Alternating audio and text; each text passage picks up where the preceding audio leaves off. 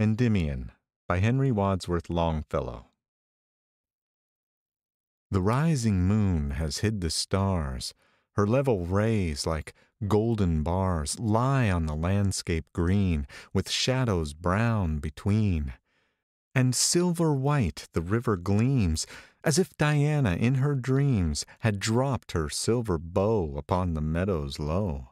On such a tranquil night as this, she woke Endymion with a kiss, when sleeping in the grove he dreamed not of her love.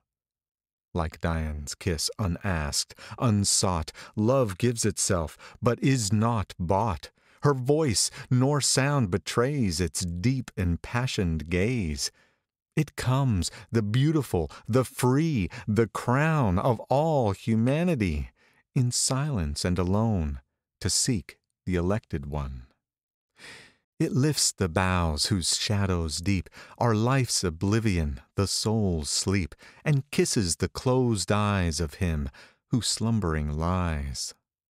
O weary hearts, O slumbering eyes, O drooping souls whose destinies are fraught with fear and pain, ye shall be loved again.